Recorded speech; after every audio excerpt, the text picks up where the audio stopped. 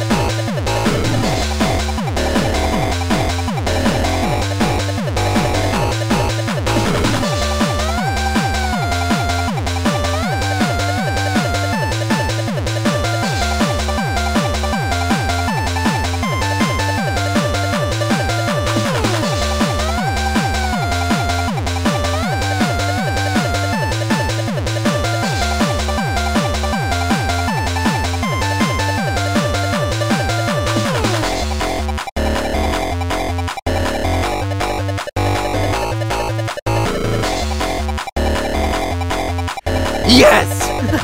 I finally did it! Yeah!